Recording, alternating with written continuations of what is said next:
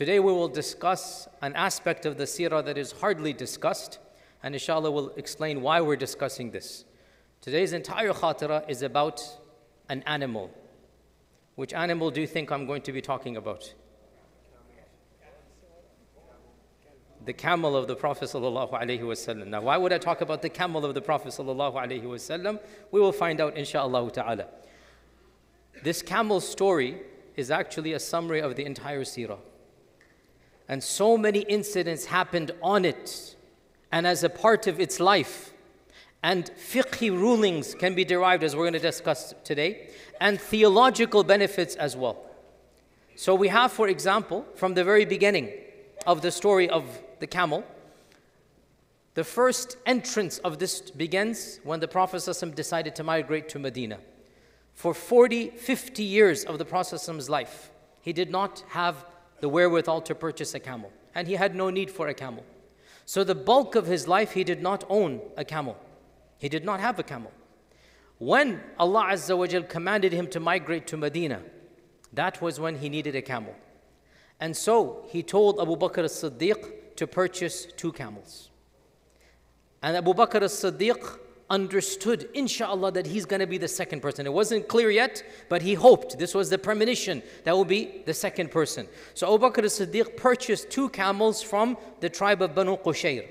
And the cost of these 2 was 800 dirhams. And he came to the Prophet ﷺ, he said, "This one is for you, Ya Rasulullah, and it is a gift to you." And the Prophet ﷺ said, "La bithaman ya Abu Bakr." No, I have to purchase it with its price. I'm not going to take it for free. This was not the methodology of our Prophet ﷺ to take advantage like this. So he paid 400 dirhams for the camel. I calculated today roughly what that would be in our modern US dollars. It's a little bit over $1,000. Now we will say $1,000, that's so little money. But for those who didn't have a steady income, for those who don't have a salary, the bulk of people, 400 dirhams was a mini fortune. So the Prophet spent the bulk of his money on that one camel. The name of the camel, of course, is Qaswa. It is most likely that the tribe named the camel this. Why? Because camels, if you don't know, they actually are very intelligent animals. And they are trained to respond to their names. And they form relationships with their owners and masters, very strong relationships. And so the name Qaswa was given by the tribe before the Prophet ﷺ acquired it, and it continued throughout the life of the Prophet ﷺ. Now the name Qaswa, what does it mean? Qaswa, like most animal names, it doesn't really have any type of noble meaning. It basically means a camel whose ear has been marked or signed. Qaswa's ear had not been marked or signed, but it was just a name given to it. And it was also common to have rhyming names for the same animal. So Qaswa was also called Al-Adba, very rarely, but the general name was Al-Qaswa. How old was Al-Qaswa when it was purchased? Some sources say 4 years old, some say 7 years old. In the age of camel years, this is like 17, 18. Like fresh, young. Camels stay with their mothers for 4 to 5 years. So Qaswa was purchased right when it becomes an adult. Right, we say 18, 17, that age, equivalent human years. Right when it's able to be independent and have a new owner, that's when Al-Qaswa was gifted to the Prophet ﷺ. And Qaswa remained the only animal, the only camel, that the Prophet ﷺ owned until he passed away. Qaswa was the animal that the hijrah occurred on. The Prophet ﷺ was hiding in Ghar Thawr, and Qaswa was brought to him on the 3rd day. And on the 3rd day, on Qaswa, he marched to Medina. And the famous incident that took place between Suraqa, the famous story of Suraqa, you know, the bracelets, it happened on Qaswa.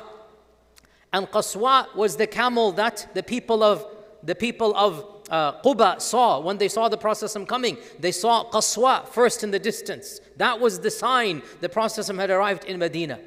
And when he walked into Medina on Qaswa, he's riding on Qaswa, everybody tried to take the reign of Qaswa.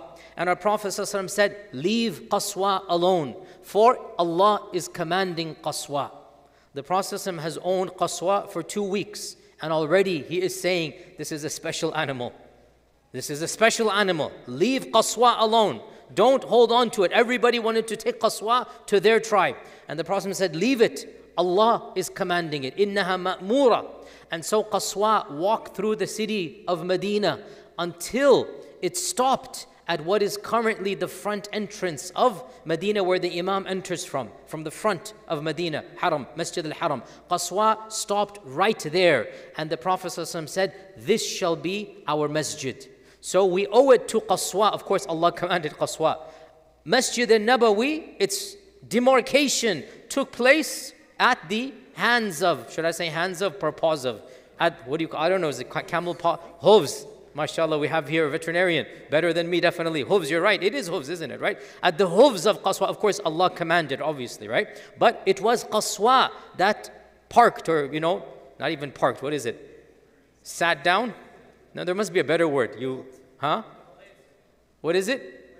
No, there must be a technical term. I'm not a veterinarian, but sat down is the term we'll use. Where Qaswa sat down, that is where Masjid al-Nabawi, there was an empty plot there, and the Prophet said, we have to purchase this plot from the orphans, and Masjid al-Nabawi was built. And in front of that, or some reports say Qaswa traveled another distance, and some reports say in front of that, Abu Ayyub al-Ansari's house, where the Prophet lived for 6 months while his house was built.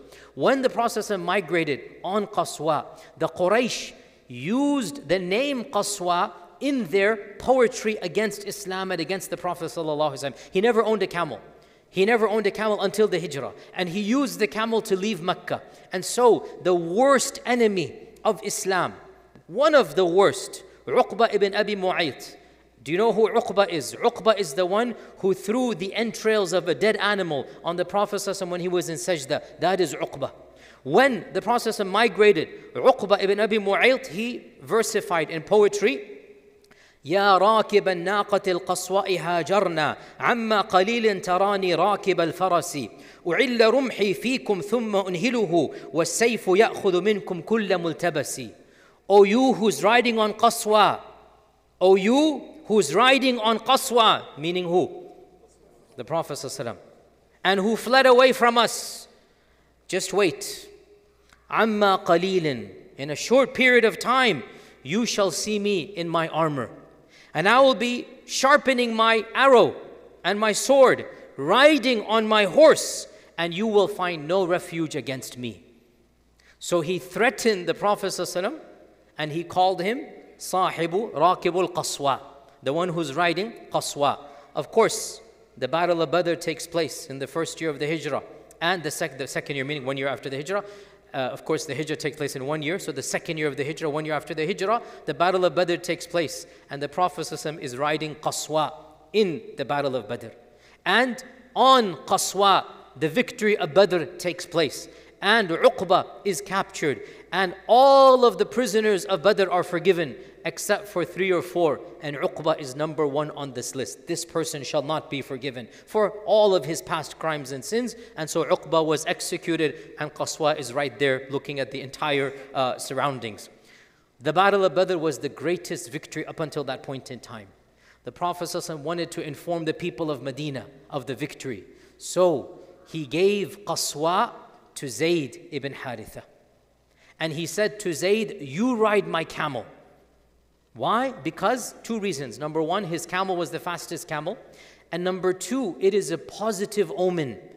You recognize the camel of the Prophet ﷺ and you see it coming back. Generally speaking, the custom was that if there's bad news, the camel owner has died, the camel comes back empty into the city, as a sign, as a token, whatnot. When you have somebody else using that camel galloping quickly, this means the owner of the camel has sent the camel with good news. So the Prophet ﷺ sent Zayd ibn Haritha on Qaswa, and he's marching in, jogging in, racing into the city, and he's shouting out, Uqba has been killed, Abu Jahl has been killed, Fulan, and he goes over the entire list until some of the people thought Zayd has lost his mind. It's not possible that all of these 70 people have been killed and Zayd is riding the animal of the Prophet ﷺ, and the rumor accidentally or incorrectly spread. astaghfirullah, but maybe the Prophet is no longer, and Zayd has lost his mind, become delirious, and he's riding Qaswa because of this. They couldn't believe that Badr was such a victory. But the point is, the Prophet chose Qaswa to ride into the city. Qaswa had a special pen where the camels live, close to Baqi', Jannat al-Baqi', Baqi' al-Gharqad.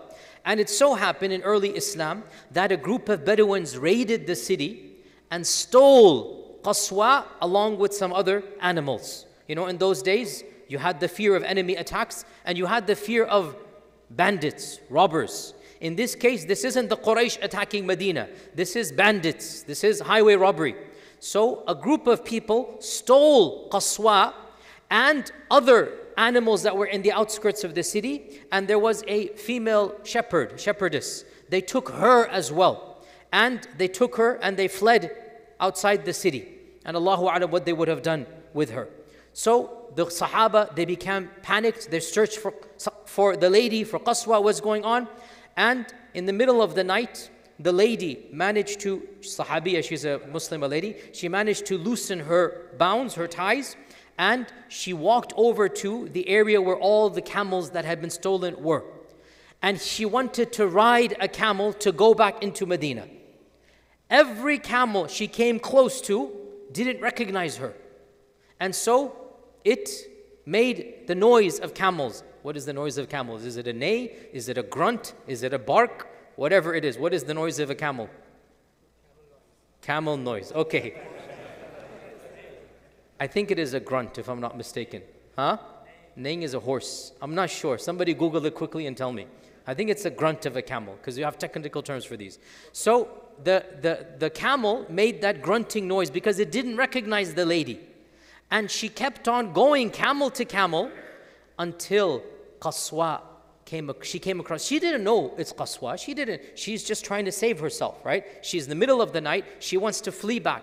So she jumped onto the one camel that understood what's going on and allowed her to ride in the middle of the night, and that is Qaswa.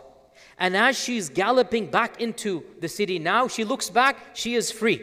She knows she's made it. She says, Alhamdulillah.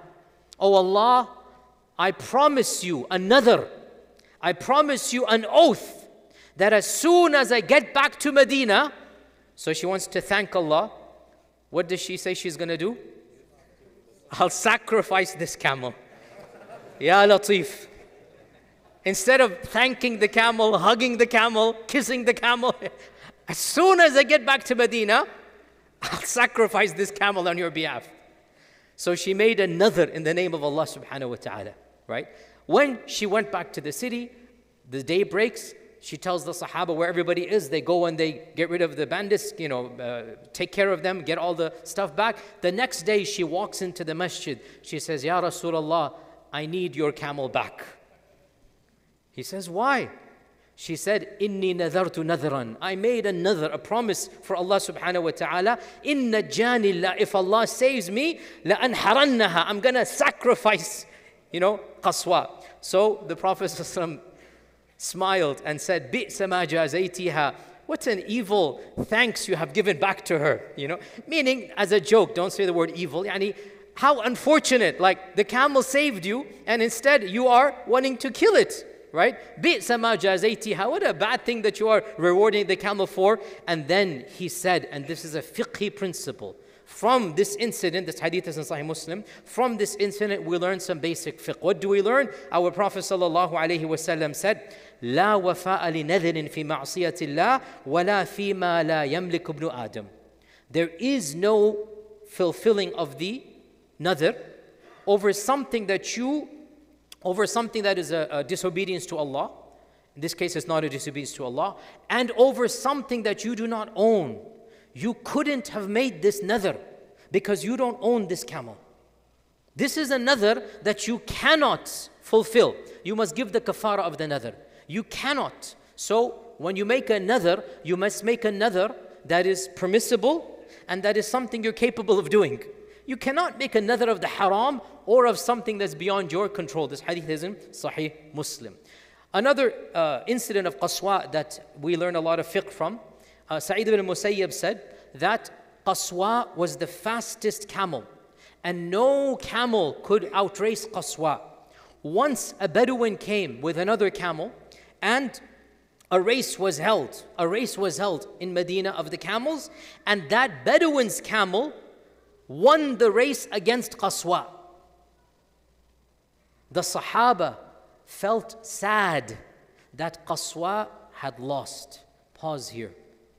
Wallahi, what love for the Prophet sallallahu alaihi wasallam. Isn't this mind-boggling? It's an animal. It's a camel. It's just a play race. But their love for the Prophet ﷺ was so much.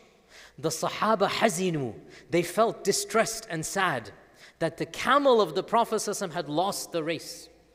So the Prophet ﷺ spoke to them to calm them down. Amazing, isn't it? Over a camel. He spoke to them and he taught them some basic theology that we all learn. And he said, إِنَّهُ حَقٌّ عَلَى اللَّهِ. It is Allah's principle and rule that whenever something is raised up, Allah Azza wa Jal also brings it down. Don't worry, this is life. Only Allah is Dhul Jalali wal Ikram. Only Allah is Al-Qahhar. As for every created object, even those that are beloved to Allah, the Prophet ﷺ had Badr and he had Uhud. This is the reality of life. So he taught them a lesson in theology through Qaswa. It's no big deal.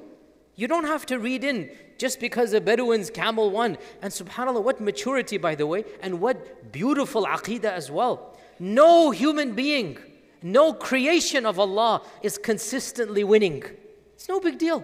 Sometimes it'll win, sometimes it'll lose. This is the reality of... Now from this as well, there's the issue of having competitions and races between animals. This is completely halal when there's no gambling. And our scholars have derived this, right? The haram is the gambling.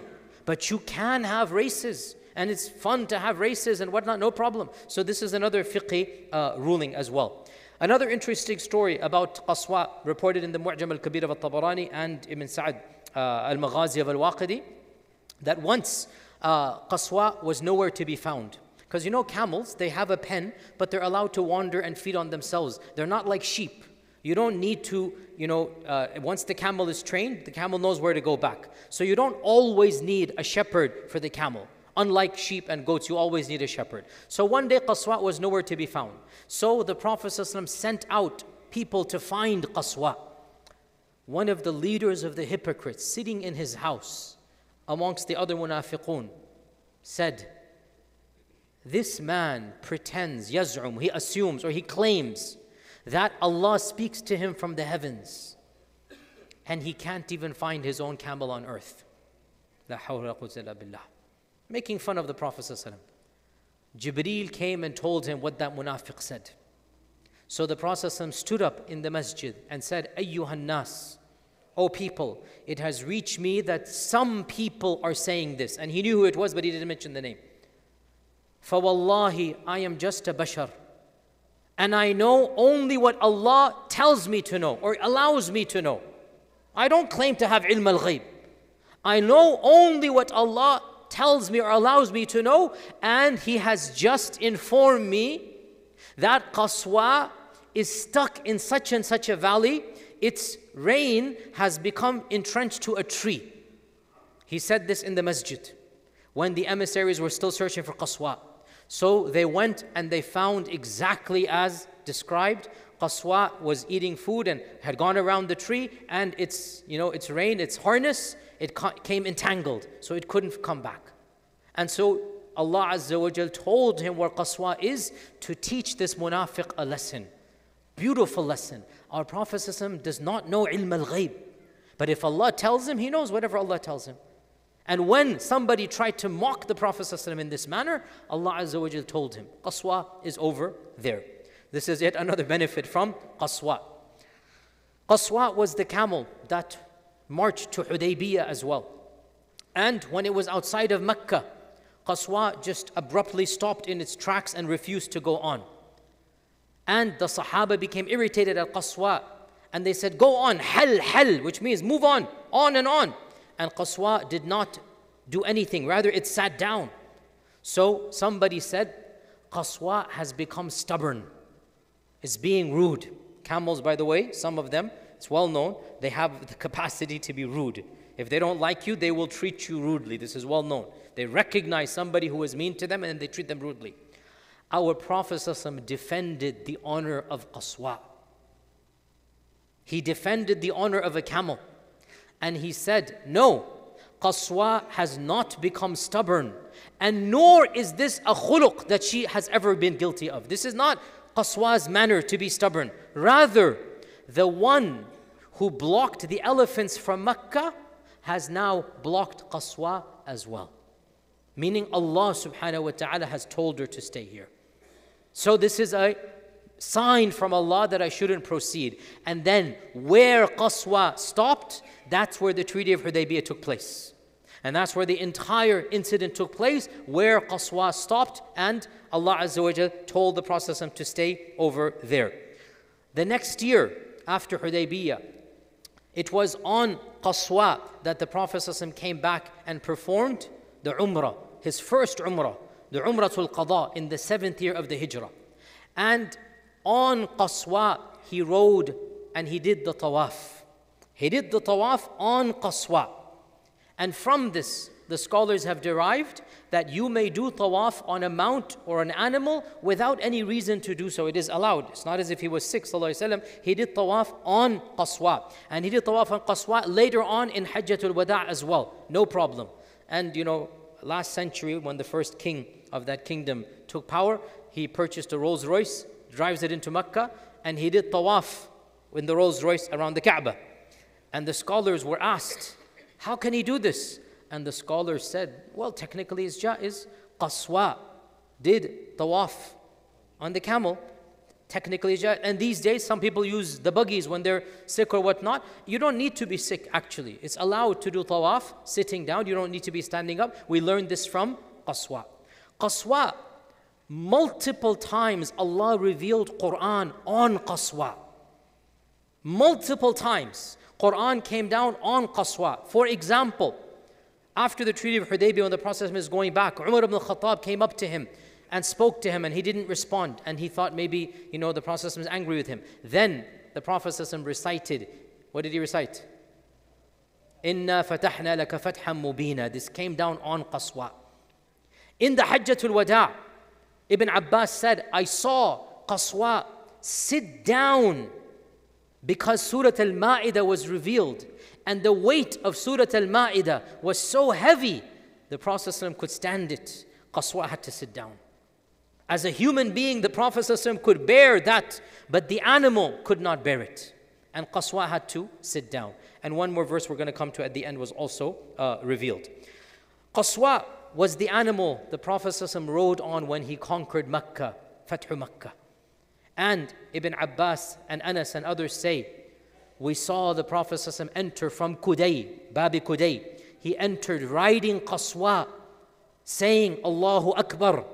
And his head was so low, it was touching the neck of Qaswa, bobbing up and down. It was touching the neck of Qaswa out of humility. You know, when an emperor, when an arrogant general conquers a city, puffs his chest out, puts his head up.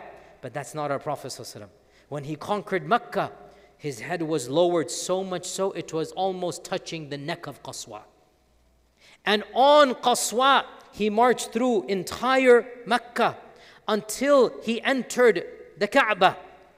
And on Qaswa, he did Tawaf.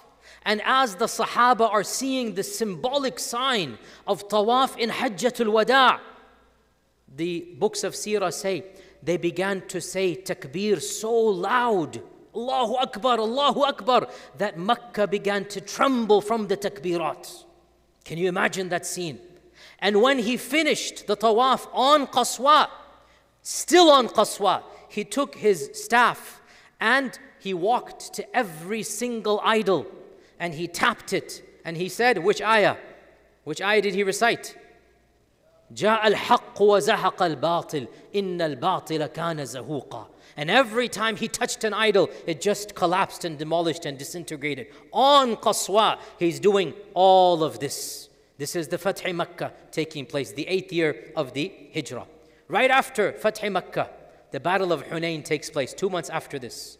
And the Battle of Hunain, if you remember, they trapped the companions, the Sahaba. They had the arrows from the top. There was a valley. They trapped. So much so, some of the Sahaba didn't understand what's going on and they fled. Naturally, it's human instinct, right? Qaswa did not flee.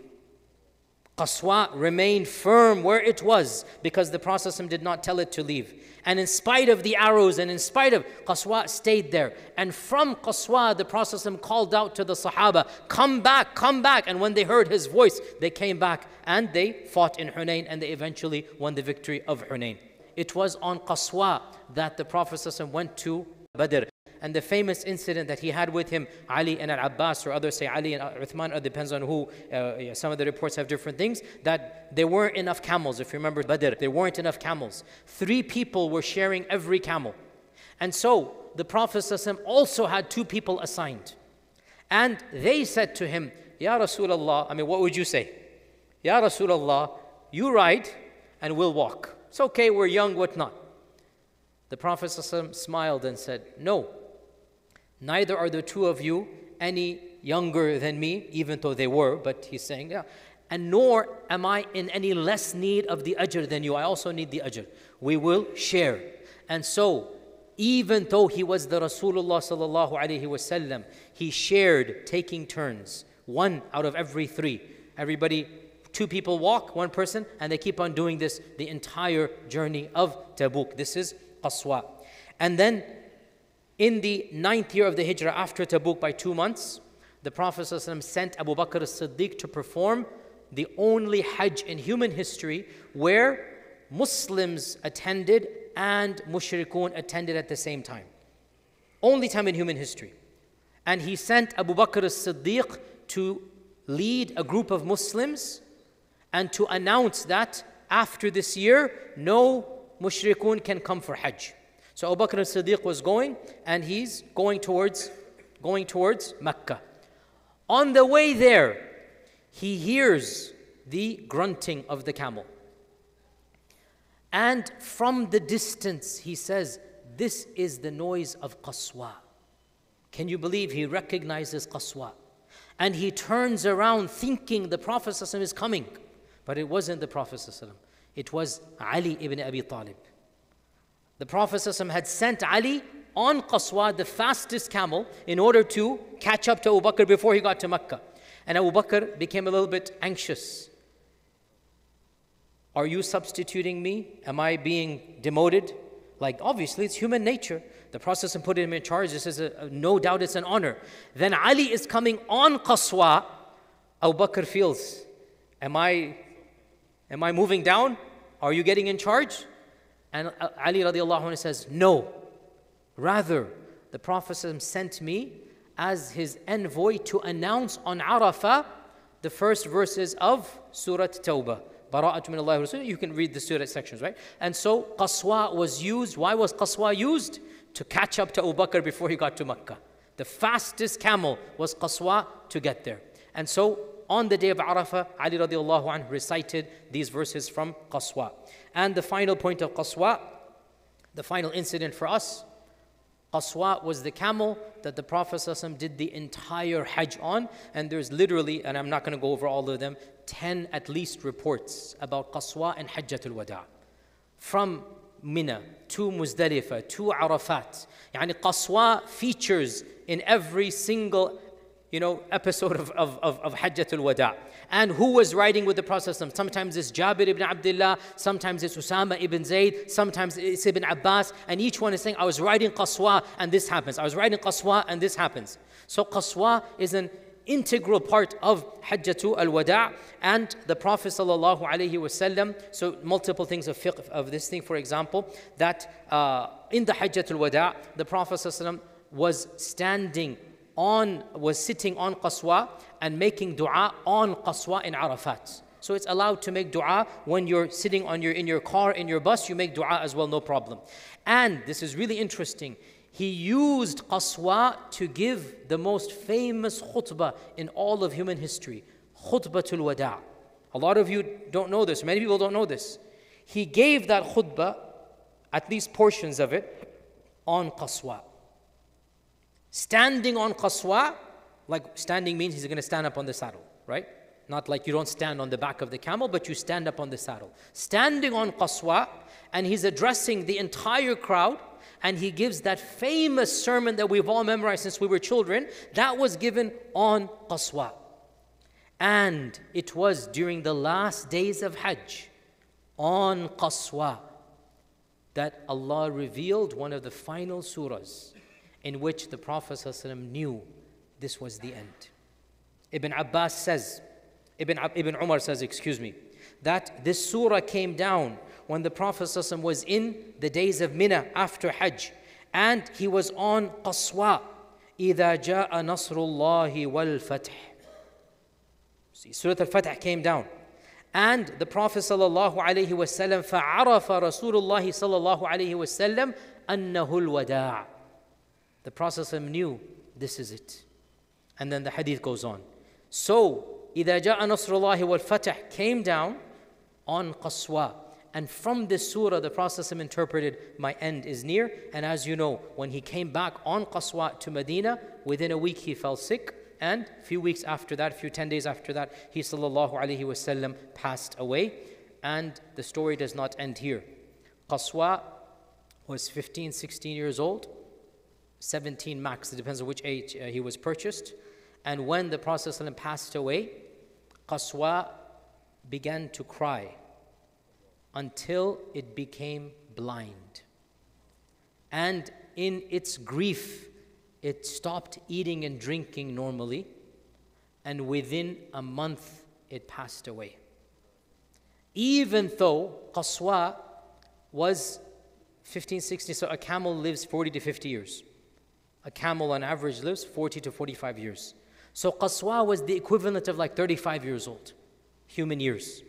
But without the Prophet ﷺ, it couldn't manage. And in grief, it couldn't live normally. In grief, it passed away less than a month after our Prophet ﷺ passed away. To conclude here, why are we talking about a camel? Because our love for the Prophet ﷺ is so strong that it includes those animals that associated with him, and those animals that he took, and those animals that loved him.